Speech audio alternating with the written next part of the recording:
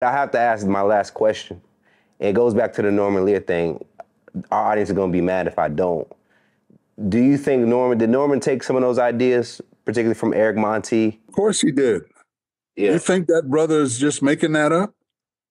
And the late Michael Evans, if played the first Michael on the Jeffersons, he beat him out of Good Times. Did you find out about these things while you were working with him that he was, moving a certain way? I never worked with Norman. Oh, that's right. He was teamed up with Bud Yorkin, who was executive producer. Broke up. Tandem Productions.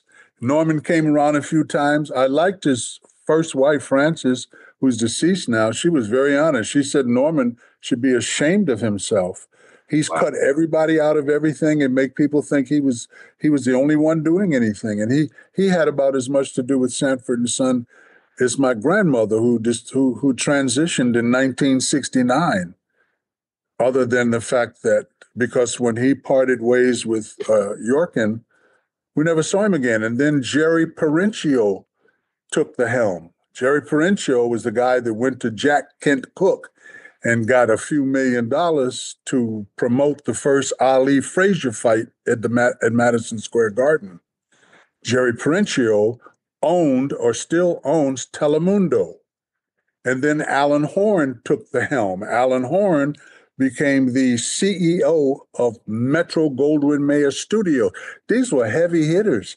These were guys that I went in there and said, hey, if you don't pay me, I ain't coming back here. And they said, we'll see about that with your little cocky self.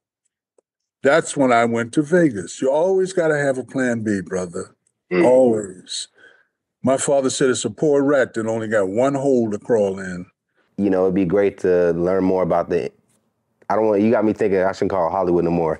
Learn more about the business, learn more about business and life. That's what I'm about. Show business. It's a business. For me, that's what it was, a business. I never went to the parties. I didn't belong there. I didn't belong there. I was not part of that group. I wasn't a bend over Billy.